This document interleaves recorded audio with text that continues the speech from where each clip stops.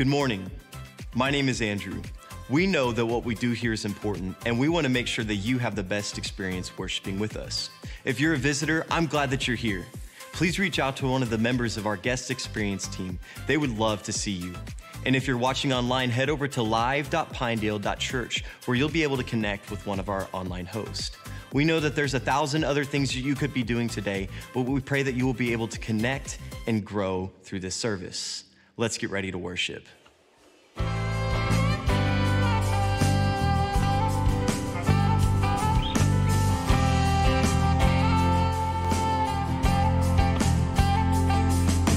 Sometimes on this journey, get lost in my mistakes. What looks to me like weakness is a canvas for your strength. And my story isn't over, my story's just begun. Failure won't define me, 'cause that's what my Father does. Failure won't define me, 'cause that's what my Father does. Lay your burdens there.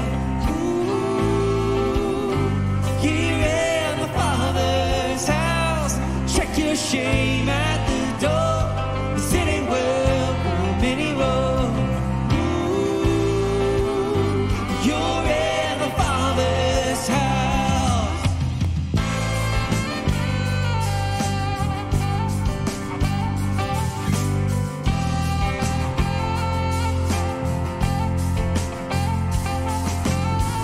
It's not the end game, the journey's where you are.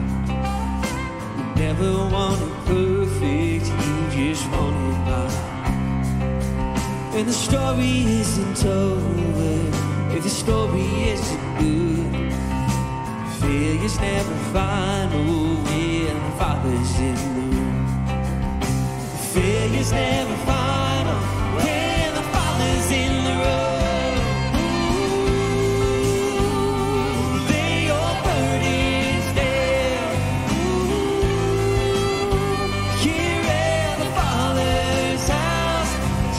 Shame at the door, say welcome anymore. Ooh, you're in the Father's house.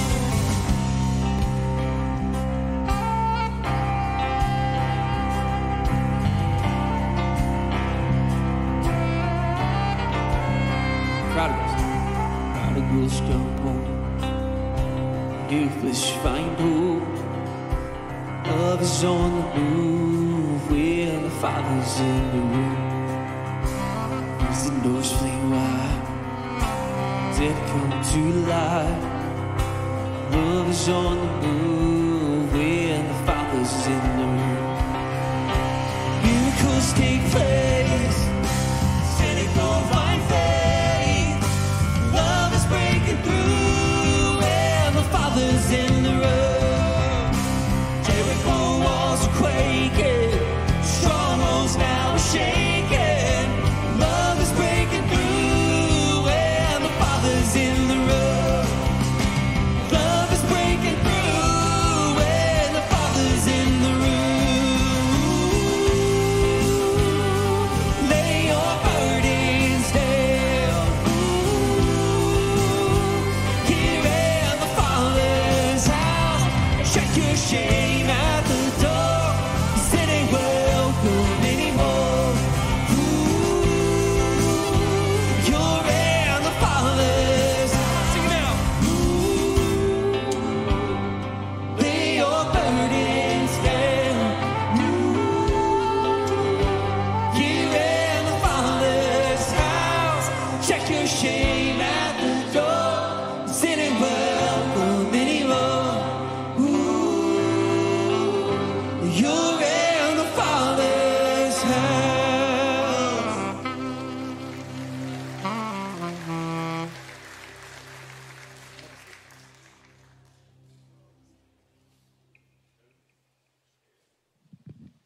Good morning, good morning. Welcome to Pinedale Christian Church. It's so good to see you this morning. If you are a first-time visitor, if you didn't get a little gift when you came in, please stop out at the Welcome Center when you go out. We have a little gift for you and just some information about our church. And we're just glad to have you here today. Glad to have you folks online. Good to see you. I'm Kenny Foster. I'm one of the elders here at this church, and this is my wife, Connie. And what we want to talk about right at this moment is something very near and dear to our hearts, which is grandparenting matters. As you see on the screen, September 9th, which is a Saturday, we're going to have a seminar here, Grandparenting Matters. It's going to be held by David and Kathy Wheeler. David is a retired professor from Johnson University, and this is a phenomenal program. And you can't believe how good it is once you see it. And the tickets for that Saturday, and it's from 9 until 3, and you get lunch involved. The tickets are $15 for a single, $25 for a couple, and that includes your workbook and your lunch. And it's just a great day, and I'm going to let Connie tell you a little bit about it. Good morning.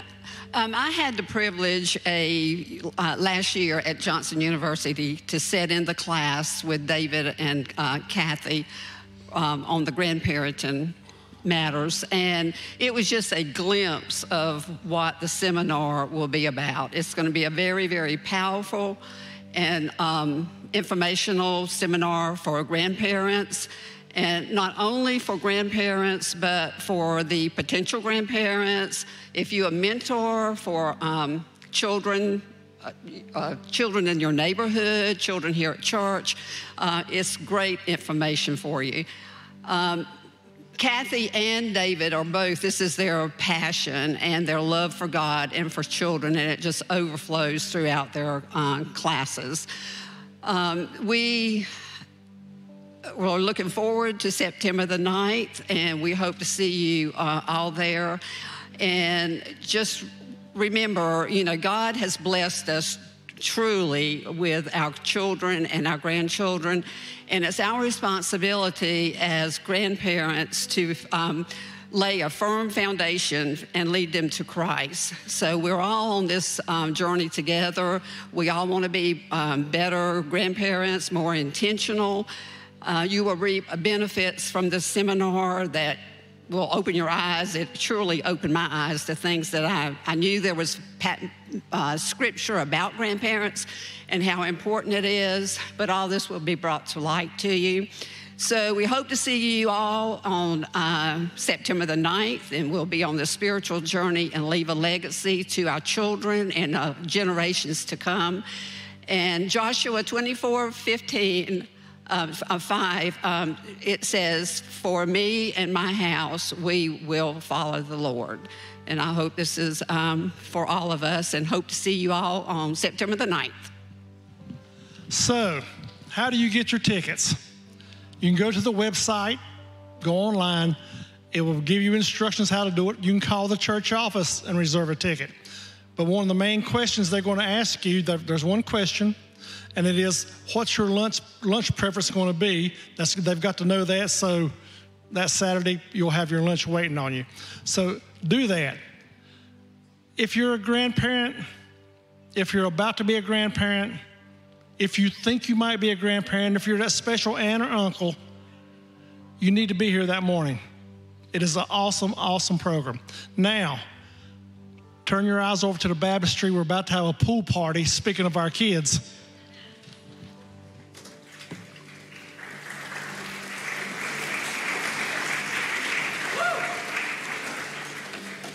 What's up, y'all? This is my buddy Buis, and before I dunk him, I wanted to say a few things that was on my heart this morning.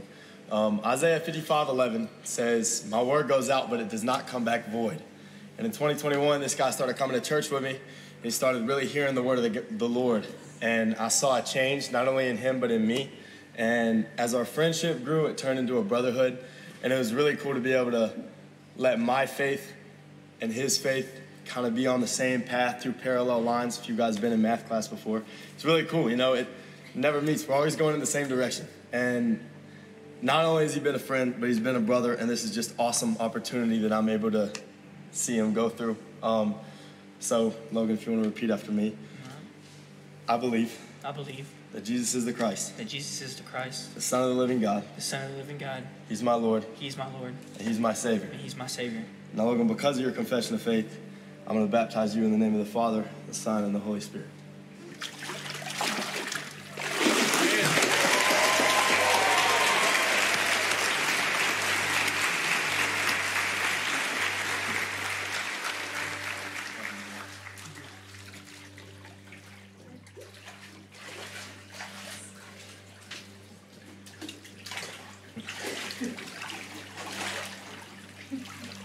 Good morning, church. This here is my friend Leah Cheek, and her small group were kind enough to welcome me in with open, loving arms. And I've gotten to know Leah since January. There's been a few things that I've learned. If you know Leah, you know that you laugh every time that you have an interaction with her. I always leave filled up and full of joy whenever I get to be around her. Another thing about Leah is she loves her people well. She's always the first to want to write down prayer requests, wants to hold hands with her friends while she's praying. And lastly, Leah is a leader. She is not afraid or ashamed of the gospel, and I know that she is going to share the gospel with so many people, and I'm just really proud of your obedience in getting baptized. So Leah, repeat after me. I believe that Jesus is the Christ, the Son of the living God. He is my Savior, and He is my Lord. Because of your confession, we baptize you in the name of the Father, the Son, and the Holy Spirit.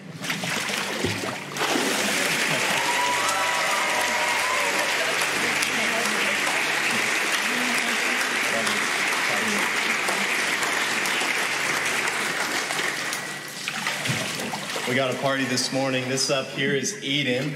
It's my girl Eden, and just a few weeks ago I had the pleasure of baptizing her sister, and now we get to do the same with her. And just wanted to reemphasize, we love you, we love your family. And let me tell you, I have never seen a middle school kid have a heart for the lost like Eden does. Just a few weeks ago at CRY Mix, I guess it was a little bit longer than a few weeks ago, but like we were sitting together, it was like 10:30 at night, it was about time to go back to our dorms, and she was just sitting with me weeping about a friend of hers that just doesn't know Jesus. And I definitely did not have a heart for the lost like that when I was in middle school. And so Eden, one thing I just love about you is your heart and how you follow Jesus. And I know confidently that you're going to continue to walk with him and do amazing things. And so it's such an honor to be able to share this moment with you, and we just love you so, so much. So repeat after me. I believe that Jesus is the Christ, the Son of the living God. He is my Savior, and He is my Lord. Based on your profession of faith, I now baptize you in the Father, the Son, and the Holy Spirit. Love you so much.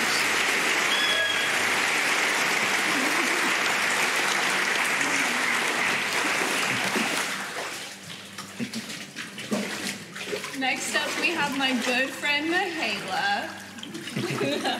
Mahala and I met during this last 40-day study that we had, and she was quiet and shy. And if you know Mahala, that's actually not who she is at all. She came to CIY Move with us this summer, and she really just felt the Spirit working in her. She's gotten plugged in and connected and has an amazing community surrounding her now. And I pray that she just feels the love of Jesus, and I know the Spirit's already working through her and the people around her so much. So I'm just really proud of you during this time too. So, if you'll repeat after me, I believe that Jesus is the Christ, the Son of the living God. He is my Savior, and He is my Lord. Now baptize you in the name of the Father, the Son, and the Holy Spirit.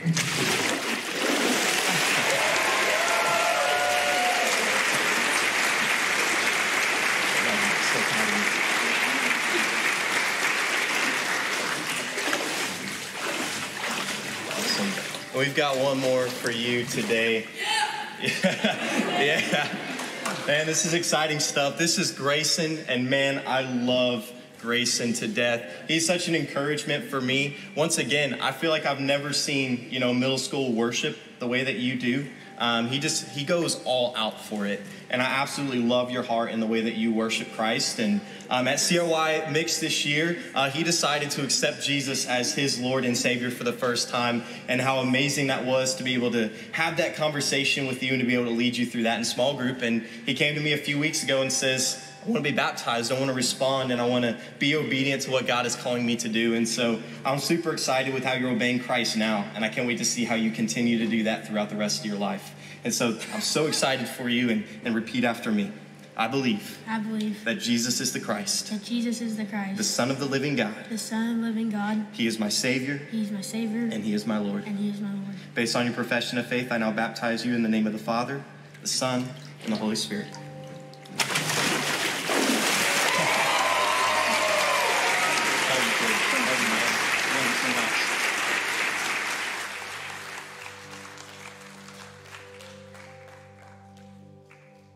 Stand, let's join in some worship this morning.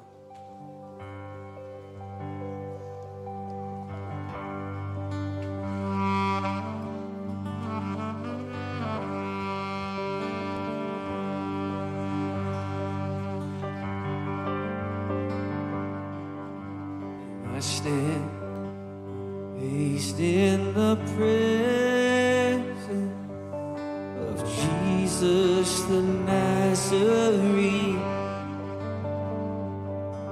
and wonder how He could love me, a sinner condemned earthly. How marvelous, how wonderful, and my soul shall never be. How marvelous, how wonderful is my Savior's love for me.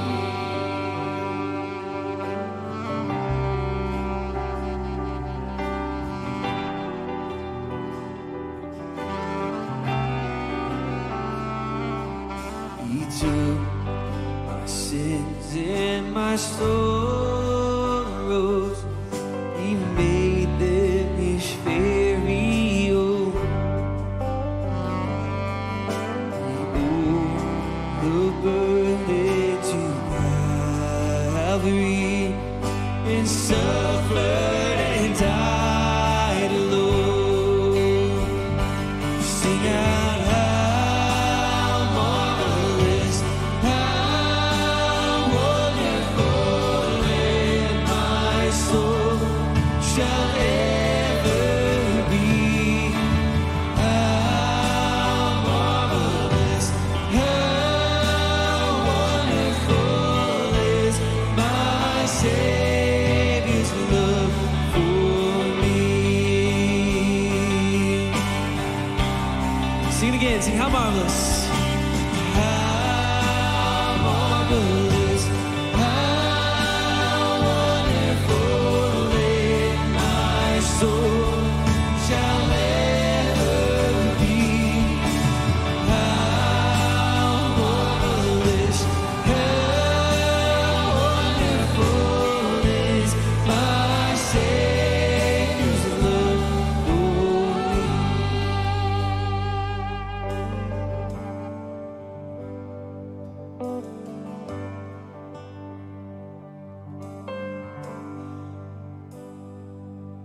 When with the ransomed in glory, His face I at last shall see,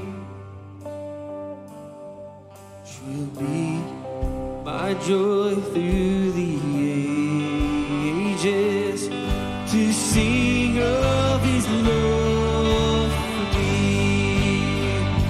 Singing how marvelous, how wonderful, and my soul shall never be. How marvelous, how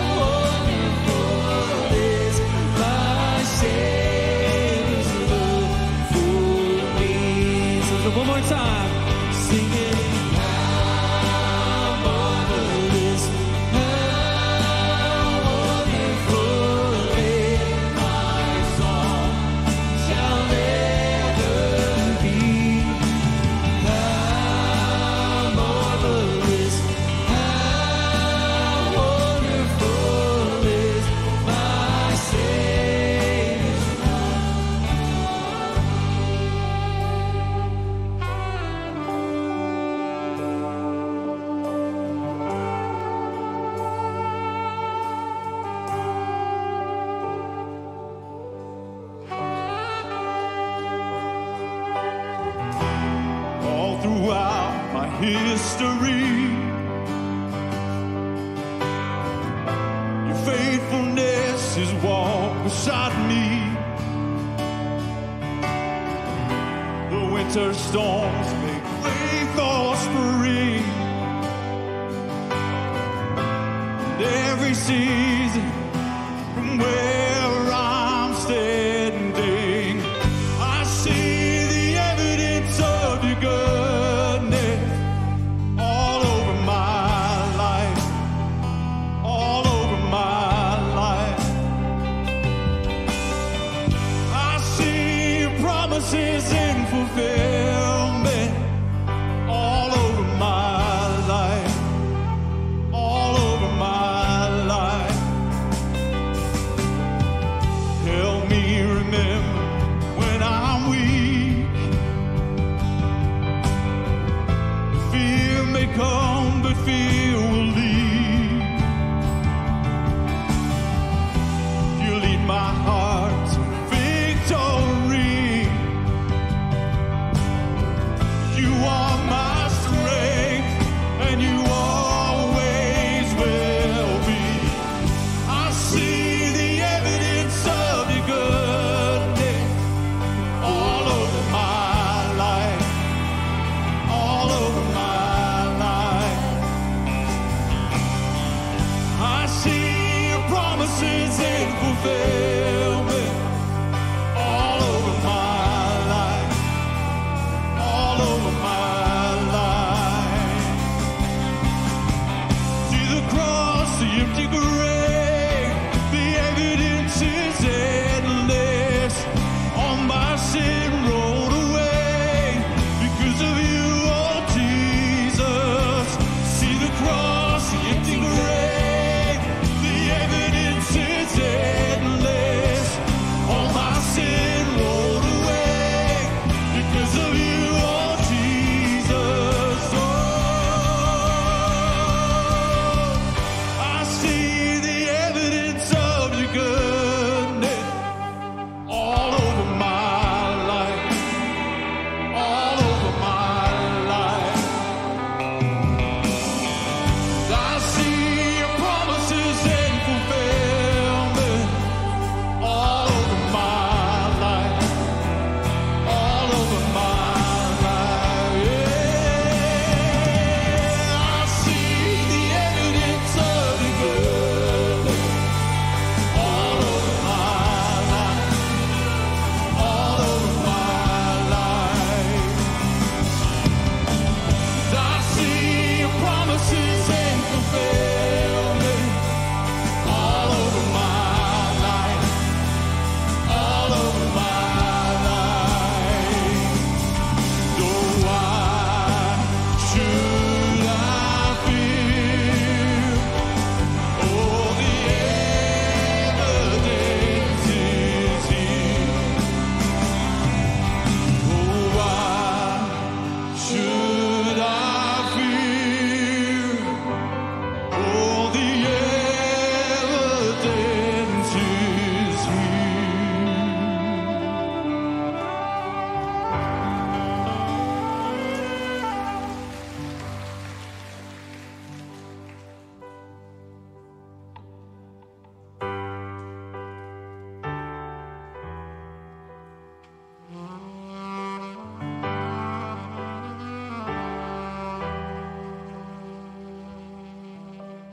And earth has quaked before,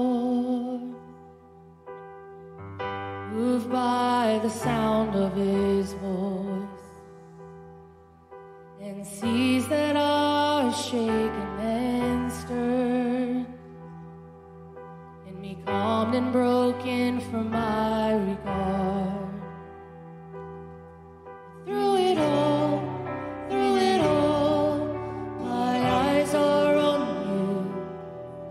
Through it all, it is well. Through it all, my eyes are on you, and it is well with me.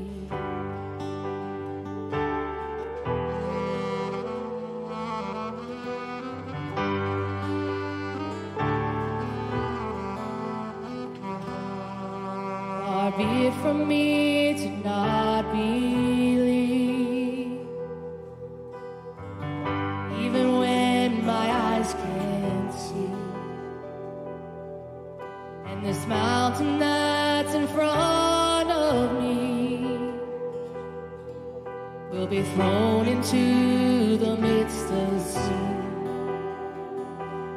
And through it all, my eyes are on you. And through it all, it is well. Through it all, my eyes are on you, and it is well. It is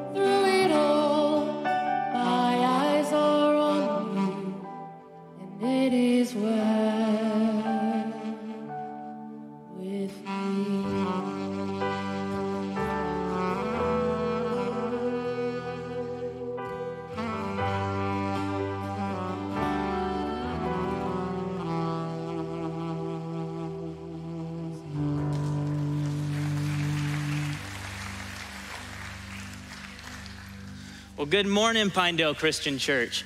It is fantastic to see everybody here this morning, and I can't tell you how blessed I feel to be a part of this church body, a body of believers that understands the importance of what we're doing here, who understands the importance of being here every Sunday and engaging in this act of unity.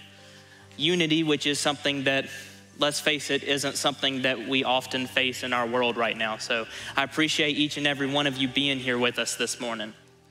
Well, we've come to the time in our service where we get to celebrate the communion of the Lord. And as we prepare our hearts, I want to start by asking you a question. Why are you here? Why are you here this morning? And when I ask you that question, I'm sure immediately there's a couple different things that pop into your head. You know, for some of us, we come to church because it's Sunday, and let's face it, that's what we do on Sundays. That's what our parents did, that's what their parents did. Sunday mornings is for church, and that's why you're here. For some of us, it's because we live in a pretty dark world right now, and this is the only opportunity that we get to be in unison with fellow brothers and sisters in Christ. And so when Sunday morning comes, you jump at the opportunity to be a part of that unity. You come for the fellowship. I hope for most of us, we're here at least in part for the worship that we get to partake in, the act of praising our Lord. We're also here to learn something new and maybe remember something that we've forgotten. But put all of those reasons aside for a moment, because I want to jump a little bit deeper. Because when you woke up this morning, that's not what got you out of bed. When you chose to come to church this morning, that's not what got you here. You're here this morning because you woke up with a purpose. When you woke up, you got out of bed because the Lord gave you a reason to live. He gave you a reason to be the light in the darkness, even in a world where that light often is not met with open arms. And that reason, that purpose that got you out of bed this morning, it doesn't just apply to Sunday mornings. It's not just the reason that got you to church. It's the reason that you do everything that you do throughout the week. When you get up in the morning and you go to work, while the paycheck is nice, and let's face it, you have to have it in order to support your family, that's what God called you to do. But it's bigger than that. You go to work and you serve the Lord because you have a purpose, because God gave you a reason to live. And that reason is salvation. You get out of bed because you've been saved. Your sins have been atoned for, and because of that, you get to be the light in the darkness for Christ. You get to make a difference for his kingdom. And it's that salvation that we get to celebrate when we take these emblems. And we also get to take the time to remember what that gift cost. Because our Lord didn't just hand it to us, he suffered for us. His body was broken and his blood was spilt so that we would have a reason to live. And that's exactly what we're gonna celebrate right now. And by the way, communion is also a time for reflection, because that free gift that God gave us, all he asks is that we ask for it. 1 John 1:9 says that if we confess our sins, he is faithful and he is just to forgive us our sins and to cleanse us of all unrighteousness. So before we approach the table, take a moment in your seats to go before the Lord and confess any sins that may be on your heart that you need to put at his feet. Also take the time to commune with him and thank him for this gift that gives you a reason to get out of bed every morning. So take just a minute in your seats in silent preparation, and then together we'll take the emblems as one body of believers.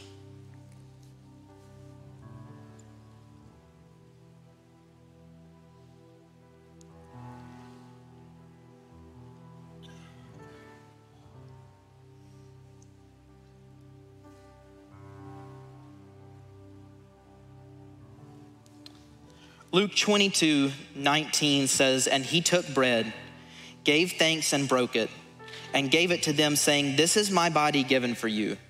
Do this in remembrance of me.'" If you have the bread, let's take that together as one body of believers united in the free gift of salvation.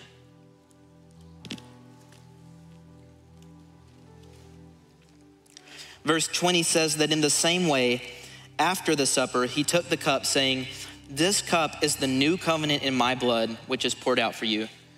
if you'll take the juice with me as one body of believers united in salvation. Let's go to the Lord in prayer. Dear Lord, I want to thank you for everything that you've given to us, everything that you've poured out for us, Lord. I thank you for the purpose that you've given us, the reason to live, the reason to get out of bed every morning. Lord, I thank you for it. And I pray that you would help us to remember it every day, Lord. Lord, please be with the rest of this service. Holy Spirit, move in this congregation. Speak to us, Lord, and help us to obey. Lord, we love you and we desperately, desperately need you. We pray all of this in your name. Amen. One more thing, Pinedale. We also get to take one more part of our worship service and dedicate it to offering.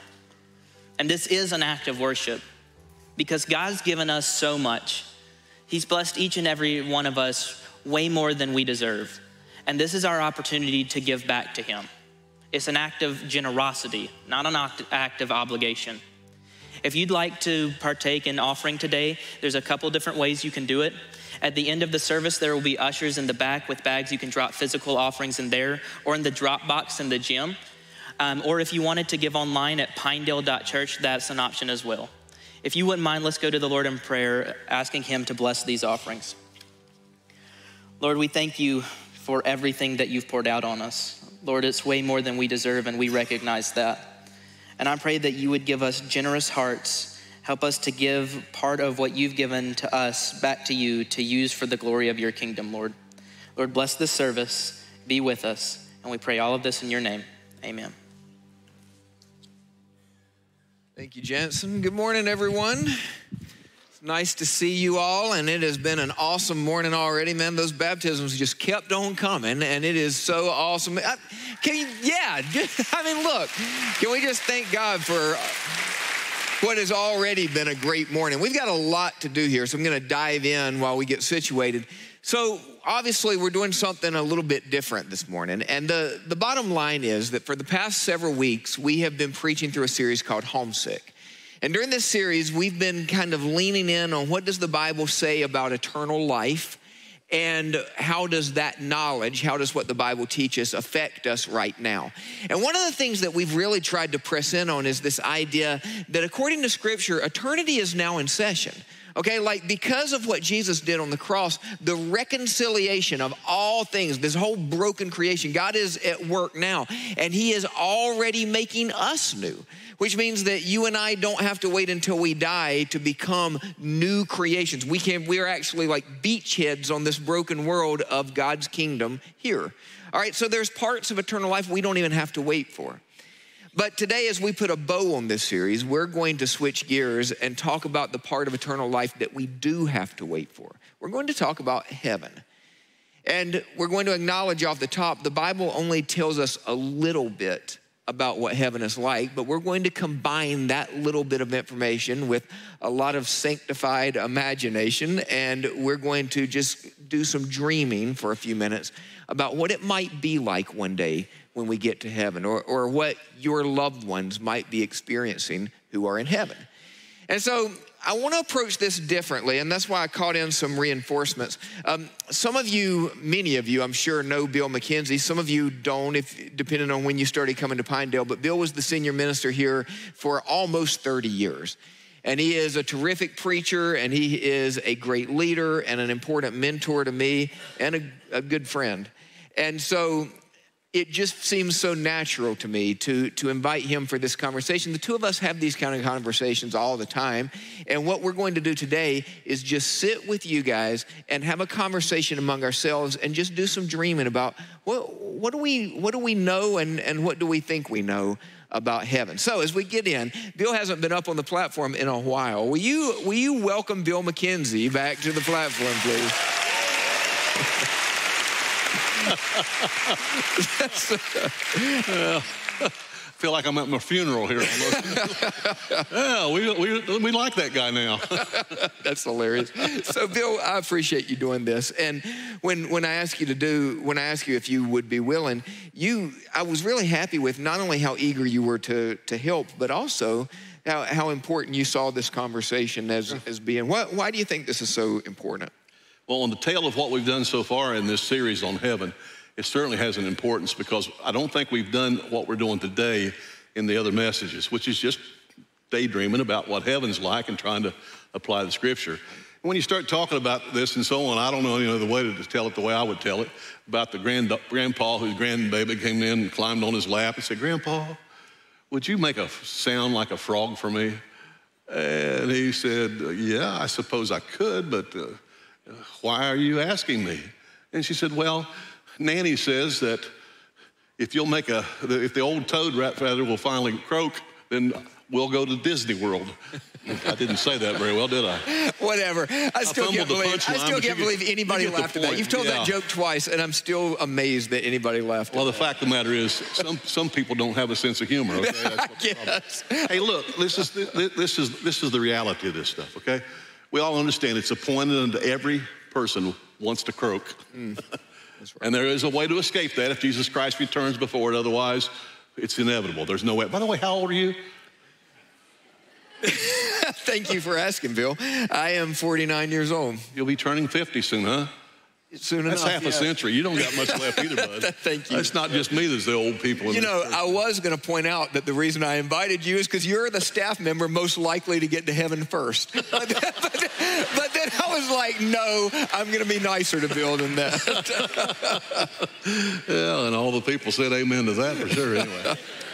Hey, look, we understand the fact that death is a reality, and we have to deal with it somehow. And God gave us a means to deal with it. And it's this word heaven and so on. Put the first slide up here. Let me ask you a question. How many in this room right now have a loved one right now that you know is in heaven? Raise your hand.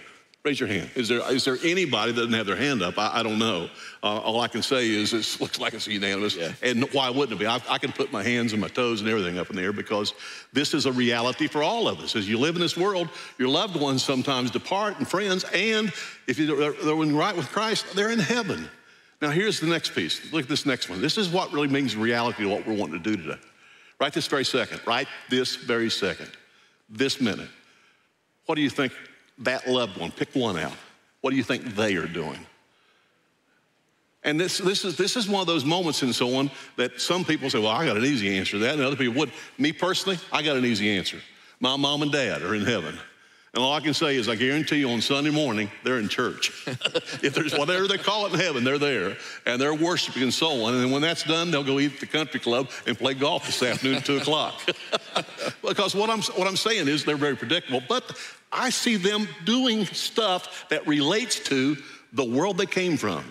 Sometimes we miss this point. We don't understand the fact that the afterlife is not something that is void of its relationship to what God created in the first place with the Garden of Eden and all the other things that's happened since then. And that's the reason why when I talk about what happens to you when you die and what they're doing right now, I have a great confidence. I mean, I lose my fear of death. I know where they are. I know where they are. My father-in-law, Nelson, and Grammy, you know, Marcy's mother, and these people that are precious and treasures to me, I know where they are because they were right with Christ when they left. That is heaven. And this is one of the things about God that I like, and I want to say this, and I'll pop it back to you, partner. Sure. I think it pleases God what we're doing. It pleases him. Follow me on this. It gives meaning to what Jesus Christ did. These things that happened in this baptistry this morning, watching these kids make these decisions, listen to me, gives meaning to it. Because what God is trying to say to us is, someday you're going to die, but you're saved. Saved from what? Saved from hell. Saved for what? Saved for heaven. And without heaven, living for Christ in this world is a good thing to do still. And yet it doesn't have any meaning in the eternal sense unless you're right with Christ. And then we know that there is a heaven, which is why I like this topic and so on. It's really meaningful to all of us. Yeah. So our approach today is going to be that we're going to think through some questions and answers. And this is kind of the way Bill and I put this together this week. We were just kind of bouncing what questions would people ask about heaven and talking through some answers. And then we thought, well, let's just put these questions up on the screen and share some thoughts. But I want to make one warning before we start. I just think this is important to say up front. A lot of the stuff that we're going to share today is not things that are spelled out specifically in Scripture. So it's not that we're not standing on Scripture. I mean, we certainly are basing what we're saying in what the Bible teaches, but we are absolutely playing in the margins of Scripture. And so when we get done, if we said something that you disagree with, that's okay. Because here's one thing that we absolutely solid gold know about heaven. We don't know. All right, that we don't really know what it's gonna be like. Paul said, no eye has seen, no ear has heard. And then Paul said, no one has even imagined what God has in store for those who love him. And so what Paul's saying is, no matter how hard you try to imagine what heaven is going to be like, you're not going to hit the arrow in the middle of the bullseye. It's impossible. I mean, if I ask you right now, imagine your favorite color.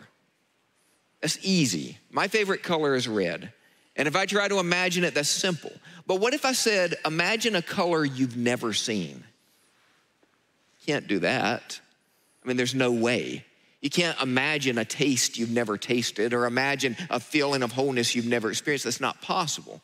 And that's what we're up against, all right? So heaven's going to be better than anything we're saying. So we already know that we're going to miss the mark, but we still believe that what we're doing is right, not wrong. And the reason is because of our goal. Our goal isn't to teach you a list of dogmatic truths about heaven. Our goal is to kindle inside of you or rekindle inside of you this desire to be with God, because we need that. This world is so painful, and that helps bolster us. One of my favorite passages of Scripture is 2 Corinthians chapter 4.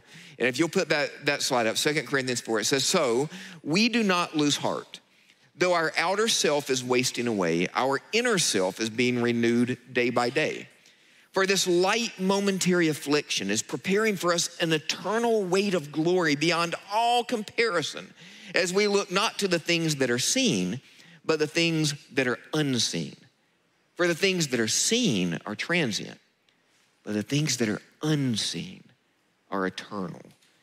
All right, this is fuel for our faith. So let's just dig in, Bill, and let's just start with the question that it's heaven 101, right? But for anybody in the room maybe who would ask this, how do we know that heaven is real? We don't. We only know it by faith. Right. And if you have faith in Jesus Christ and faith in God's word and so on, then you know what you know. But if it's somebody that's not a believer or somebody from the world and so on, they can question this and try to somehow find fault with what we're talking about. But I think what we're talking about is exactly what God wanted us to understand. Number one, the Bible, it teaches about heaven from the beginning. From the first chapter in Genesis all the way to the end of Revelation, heaven is infused all the way through it. In fact, Genesis 1:1 says, in the beginning God created the heavens and the earth. And the heavens included three different levels of heaven. There is the heaven that we're living in right now, the atmosphere.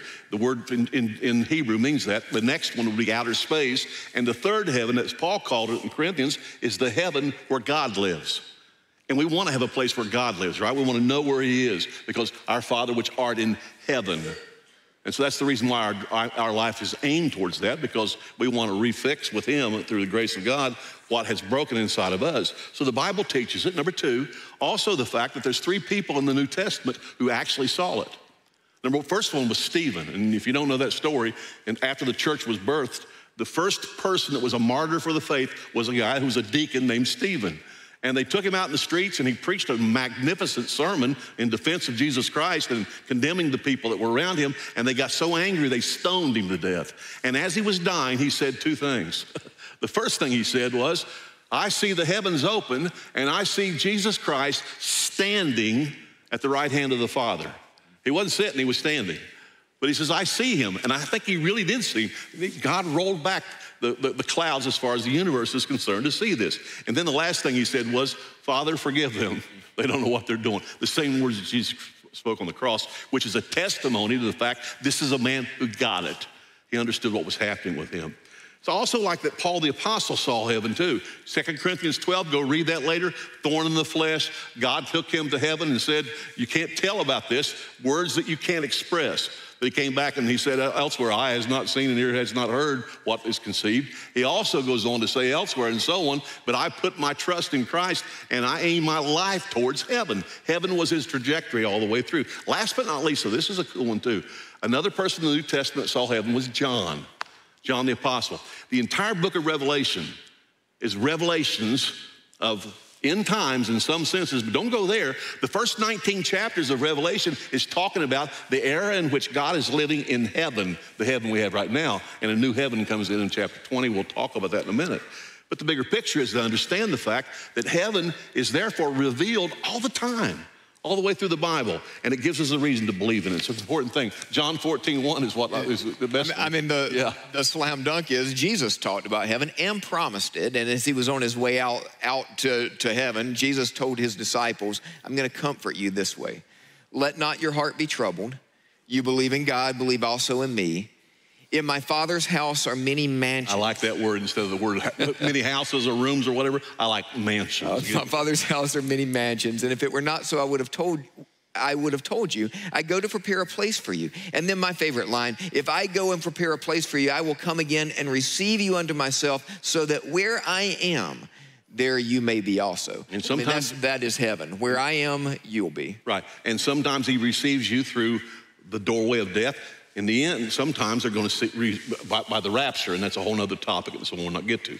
Now get the point right now. If you got the trajectory on this, then you can understand the Q&A we're going to do, because each question is designed to try to get you to think a little bit about what it's like. For example, the first For example, this is where we decided to start, because I think for anybody like me who's ever been in the room with somebody as they passed, one thing you might ask is, so what did they experience? What is the journey to heaven like? What do we know? So Bill, what would you say if somebody came and asked you that? What is the journey to heaven like? Of anything we teach in this message, I have the greatest confidence in the things I'm going to say right now, because I do believe this is what the scripture has revealed to us. And I don't apologize for it. So what happens when a person dies? Number one, if you've ever been there when it happened, you might have experienced the same thing I've experienced. And that is, when a person dies, their body stops working.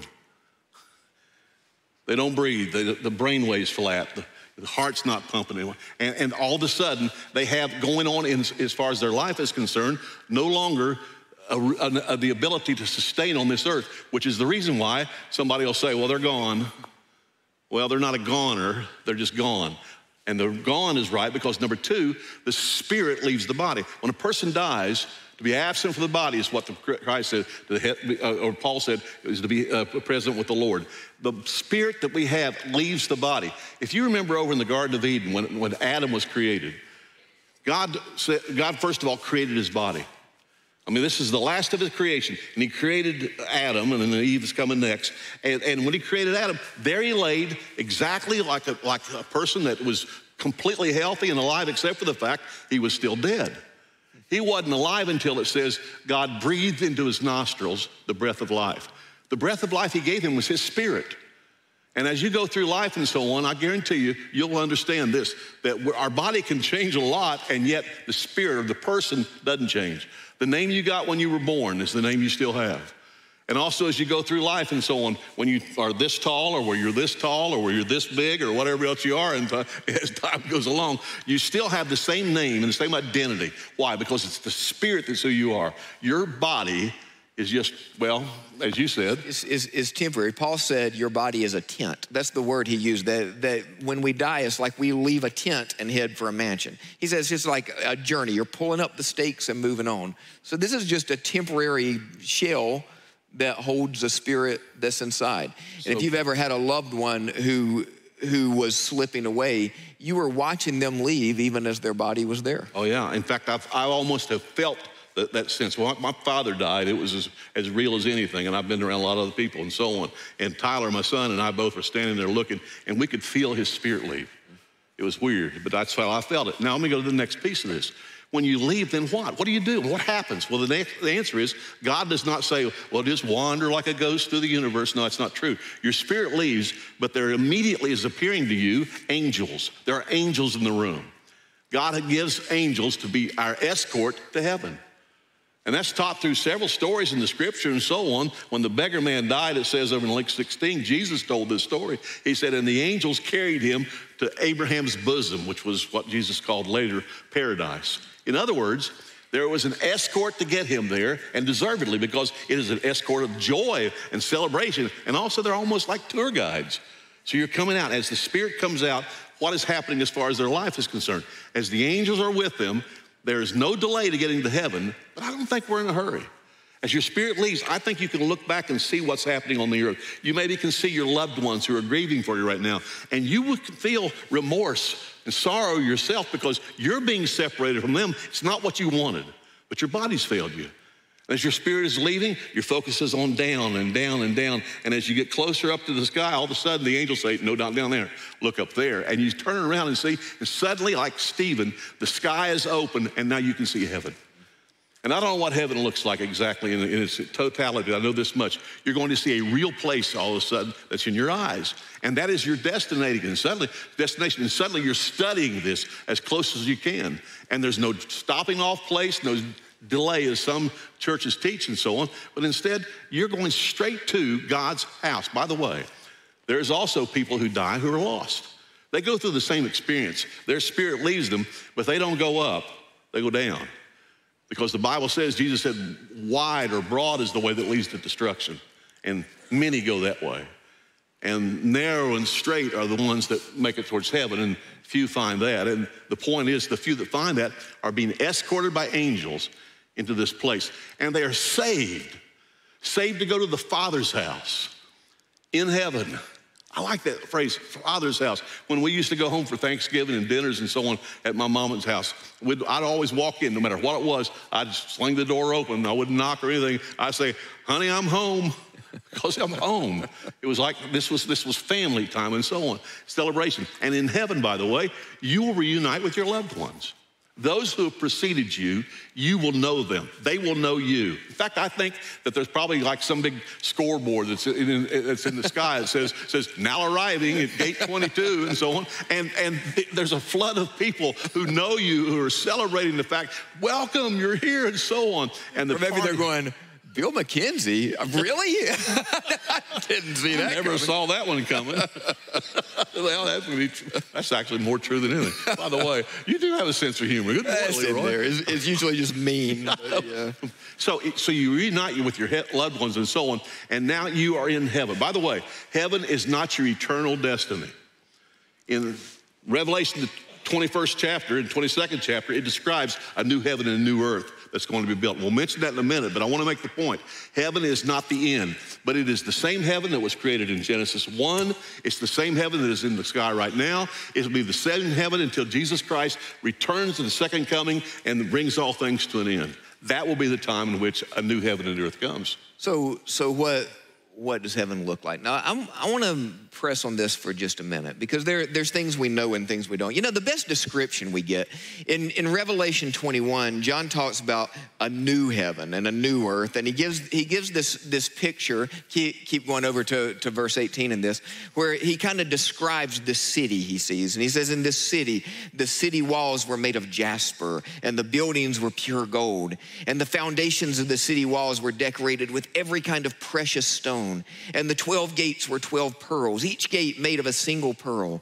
And the great street of the city was gold, as pure as transparent glass. I mean, he gives this incredible, rich, shimmering image, you know? A couple things about that. Number one, John wasn't describing all of heaven. He was saying, here's this city I saw, all right? Secondly, these precious jewels that John saw, he's describing, I think, in the way that we could understand. But one thing that you need to remember is that jewels have no light of their own, all right? They just take light and then they radiate it out, right? If you're in a jewelry store, they'll put a diamond on a black background or something like that and then shine light so you can see it shimmer. Well, everything in heaven is there to radiate God's glory. All right, everything that you see radiates God's glory. And I don't know what that looks like, except I'll make this one statement. This summer, my family was at Kiowa in South Carolina, and we hiked down to the point where the Kiowa River runs into the Atlantic Ocean, and we watched the sunset. And it was unbelievable. And we stood for 30 minutes and just watched the sky change color, and the water was changing color, and it was like, man, God is an incredible artist. And we saw that on earth, which is broken, which means that we only saw a shadow of the artistry of our Heavenly Father, of the Creator. When we get to heaven, all of the veil is torn away, and what we're going to see is our senses filled in a way they've never been filled. God created our senses. but we're going to see beauty like we've never experienced. We're going to smell smells that are so delicious we can't even imagine. Like everything is the height of our senses. And that's what, when you asked earlier, like, what are people who are there experiencing? That's what they're experiencing. I mean, their senses are just full all the time. Oh yeah, and it's nothing that we have ever experienced. Whatever your best day that you can think that you've ever had on earth, it ain't gonna be nothing in heaven, because it's gonna be better than that always, because we're living in a world that's and that's not even the best part of heaven, right? Oh, for sure. Because the best part is... Yeah, well, the first thing that's gonna happen when we get to heaven, and I like this piece a ton, because this is one that if you don't already hunger for this, then you don't got it right yet. You gotta get it right in your mind. Because heaven is not a place to go live and see your loved ones that are there. That's there too. But the first thing I wanna do when I get to heaven is to see who? Who? Jesus. I want to see Jesus. I want to see God. And the promise I think that is implied as far as the book of Revelation is concerned is it gives us an insight as to what happens in heaven all the time. Revelations chapter 4 and 5, I think, give you a view of what it means to go into the throne room of God, where is the first place we will report. When we get into heaven and we go down the street, we're headed to the throne room. And we walk in, and what do we see? I think this is a description of it. Revelation 4. Revelation chapter 4 says, "And I saw 4 living creatures, who each had 6 wings and were covered with eyes all around, even under its wings. Day and night they never stopped saying, 'Holy, holy, holy is the Lord God Almighty, who was and is to come.'" And you know, that phrase and the other one that comes after it is something that's an expression of worship. When I was a kid and I heard these verses and I heard this description and so on, I said, I'm not sure I want to go to heaven. An eternal worship service? Is this what we're doing? This is it? We up there and sing holy, holy? I mean, I want to do it for a while, but anyway, you get the picture. Keep going, I'm sorry. Whenever the 4 living creatures Kinda did carnal. this, the 24 elders fell down before him who sits on the throne and worshiped him who lives forever. They laid their crowns before the throne, and they say, "You are worthy, our Lord and God, to receive glory and honor and power, for you created all things, and by your will they were created and have their being." Now comes the best part. And then Jesus is there. Then I saw a Chapter 5. lamb, looking as if it had been slain, standing at the center of the throne, encircled by 4 living creatures and the elders. The lamb had 7 horns and 7 eyes, which are the 7 spirits of God sent out into all the Completeness earth. of God is in this lamb. That's Jesus Christ. He went and took the scroll from the right hand of him who sat on the throne. The scroll is the plan that God's going to do at the end of time, what he's going to carry out. And this scroll has written on it the last things of Revelation that are taught. And when he had taken it, the 4 living creatures and 24 elders fell down before the Lamb, and they sang a new song, saying, "You are worthy to take the scroll and to open its seals, because you were slain, and with your blood you purchased for God persons from every tribe and language and people and nations." And then I looked and heard the voice of many angels, numbering thousands upon thousands and 10,000 times 10,000. They encircled the throne and the living creatures and the elders, and in a loud voice they were saying, We're involved in this. "Worthy is the Lamb who was slain to receive wealth, power, and wisdom, and strength, and honor, and glory, and praise." And then I heard every creature in heaven and on earth and under the earth and on the sea and all that is in them, saying, "To him who sits on the throne and to the Lamb be praise and honor and glory and power." We read that for this reason. You need to hear it. You need to understand the presence of God. Jesus Christ, the one that died on the cross, who ascended to heaven, and we pray to him and he lives in our heart and all the things. Suddenly, in the flesh, we're seeing him. What will that be like? All I know is this much. We'll be eating dirt that day. I think so too, yeah. Face to the ground. And then you'll get up and sing these praises and give glory. And that to me is going to be the thing that kind of sets the tone for everything that comes after that. Because we understand this is all about him. And now this is what he's done for me. And the whole circle of this and so on goes back to the day when kids like these did it in the baptistry and you did it in your heart and so on. You gave your heart to Christ. He took over. And from then on, you're destined for this moment. Worship of the King. I love that part. So what are some things that will not be in heaven? We just made a list here. There will not be spiritual warfare. No Satan and demons, no false religions, no theology debates, no denominations. There will not be temptation and sin or guilt and shame. There will be no doctors and nurses, hospitals and hospice, cavities and dentists, counselors and therapy, funeral homes, graves, graveyards, none of that. All out of business in heaven. If that's what your occupation is, you're not working those jobs in heaven. We're going to be out of a job too, you know. I know, no preachers. There will be peace and harmony in all relationships. No divorce, no family fights, no abuse, no regret. Amen, by the way. All the people say amen. No apologies, no bills or bill collectors, no home security system. Yeah, you won't have locks on your doors, okay? Your doors will just stand open. It doesn't matter because everybody's saved. It's all in perfect harmony. And look at this next list. We won't struggle with social anxiety or prejudice or hatred, murder, suicide, hungry, homeless, loneliness, boredom, drugs and drunkenness, emotional disorders, none of that. I mean, this makes my heart sing. No political debates, no police and jailers, no lawyers and lawsuits, no taxes or tax agents, no school shootings, no wars or weapons, no Tar Heels or Blue Devils. All the people.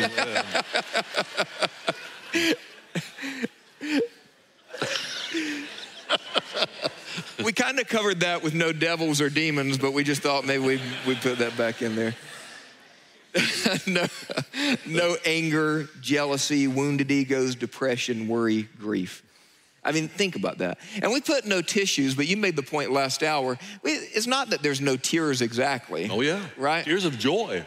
I mean, think about it. I mean, how many times have you laughed till you cried? How many times have you ever had a moment that we were touched and so on, a reunion of a family, see one of those soldiers come home and everybody's crying? That's not tears of sorrow. And there'll be tears in heaven, but that kind of. So what will we do, Bill? When we get there, what do you think we might do in heaven? This is where we get speculative for sure, because we don't actually have any itinerary and it's laid out for us as far as the Bible is concerned. But here's 7 things that we came up with that are kind of categories. The first one we've already covered.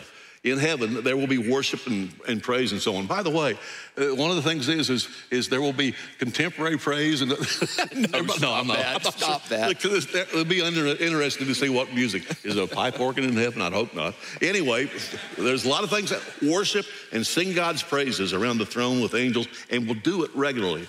It won't be done every day and every hour and so on by us, but we will be involved in that all the time. It's part of our life. You'll spend time with loved ones.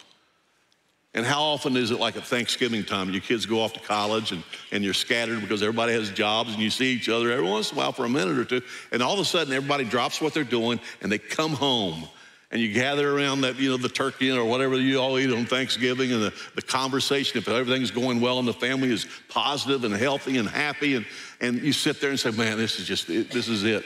Guess what? That's heaven every meal.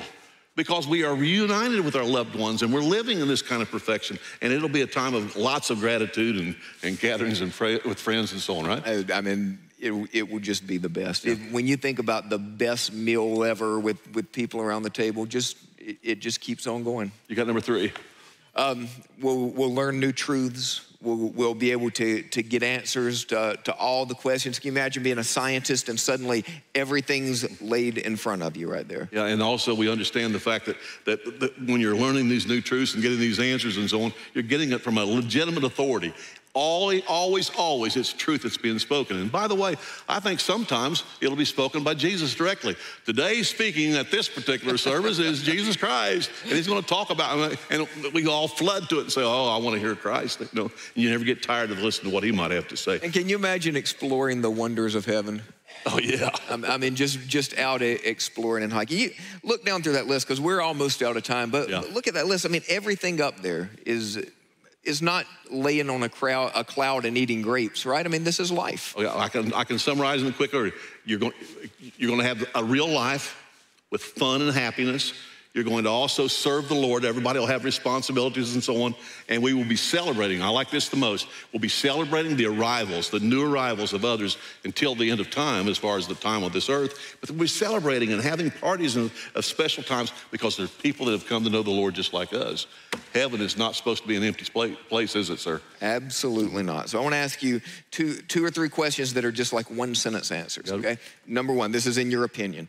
People ask all the time, can our loved ones see us in heaven? Like you know, can my grandpa see me score a touchdown or whatever? You hear athletes say this all the time. The answer is we don't know, but I'll be honest with you. For me, it's okay. God has the ability to limit what you can see on this earth. And moments like that, or maybe someone that got married, or see these baptisms of their loved ones that are maybe already in heaven and so on, I got a hunch that God says every once in a while, come here, I want you to see this. You don't want to miss this. And opens a porthole so they get a chance to experience that. It's a taste of heaven times 100. I believe in that.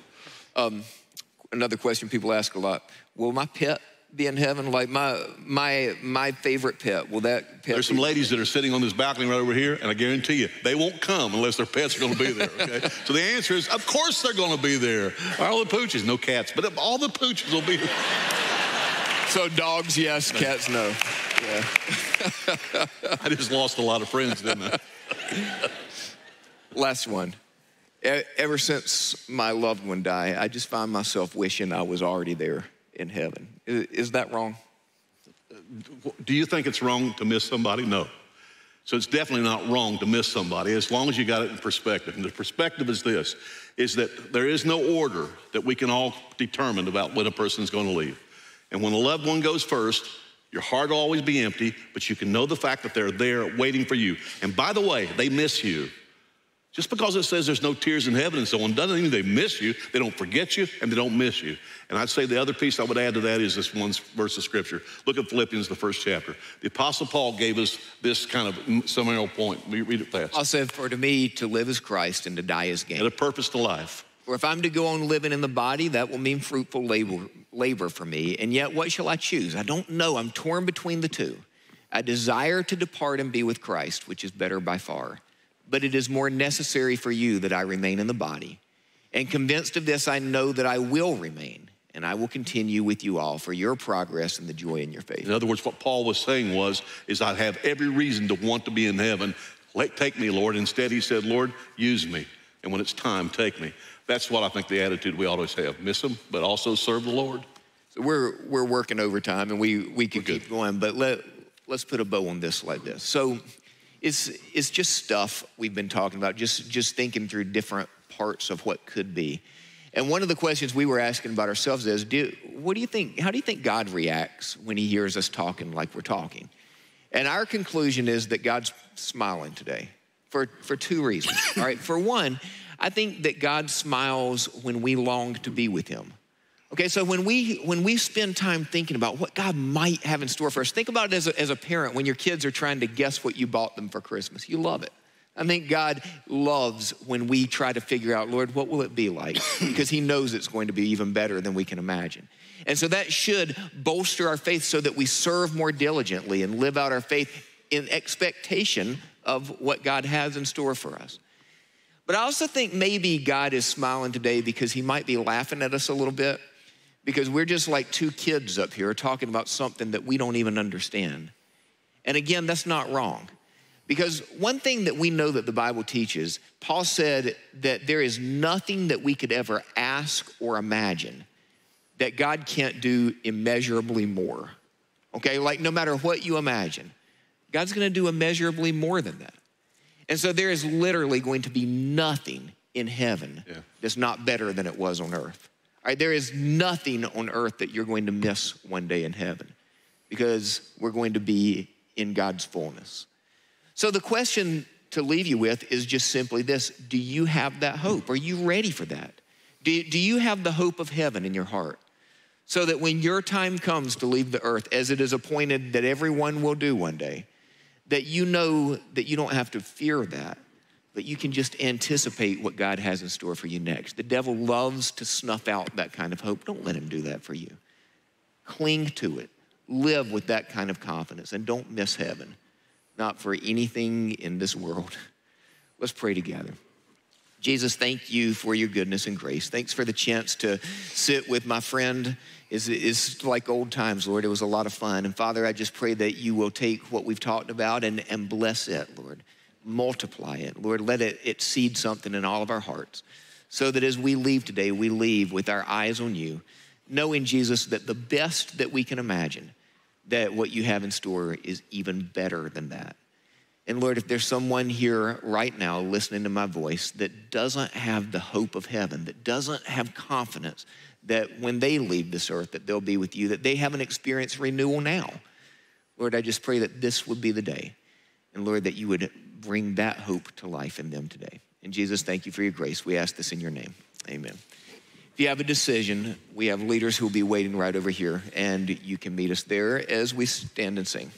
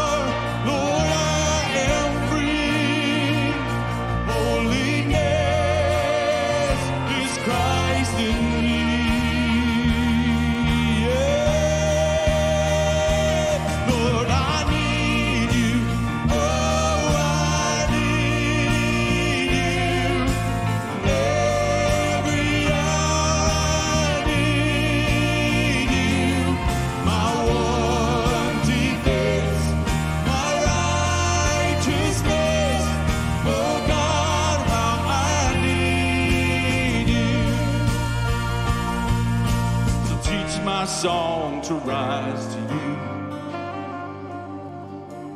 when temptation comes my way.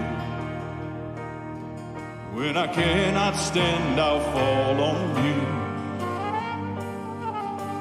Jesus, you're my hope and stay.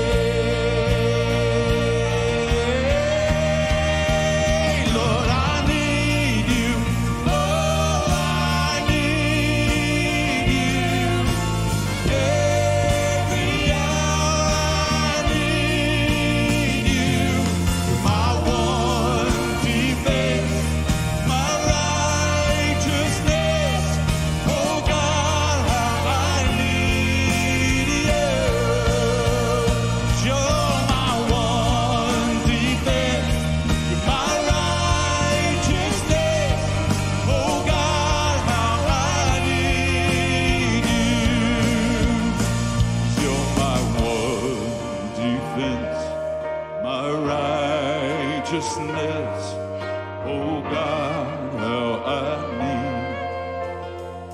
you. Y'all have a blessed week. Worship. Whether you're here in person or watching online, we are passionate about guiding you through your next steps. That might be praying with one of our volunteers or planning a visit for you and your family. Or maybe that's connecting to us through our social media or visiting our website, pinedale.church, to learn more. We are here for you, and we're glad that you've joined us today. See ya.